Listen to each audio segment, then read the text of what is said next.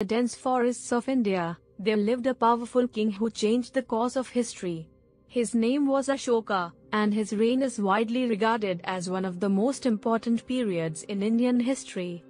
Today, we are going to take you back in time to the life of one of the greatest kings of India, King Ashoka. King Ashoka was the third emperor of the Mauryan dynasty who ruled India from 268 BCE to 232 BCE. He was known for his military conquests and his immense wealth. However, King Ashoka's life took a dramatic turn after the Kalinga War. Overwhelmed by the loss of lives, King Ashoka renounced violence and embraced Buddhism. From that day on, King Ashoka became a changed man.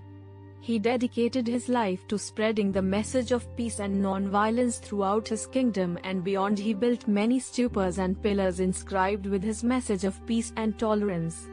He sent emissaries to other countries to spread the message of Buddhism. His message was so powerful that it is said that even today, thousands of years later, his edicts are still read and studied all over the world. King Ashoka's legacy lives on, inspiring people to work towards peace, unity and harmony. And that's the story of King Ashoka, a king who went from being a conqueror to a messenger of peace. We hope you enjoyed this episode. Don't forget to like, share and subscribe.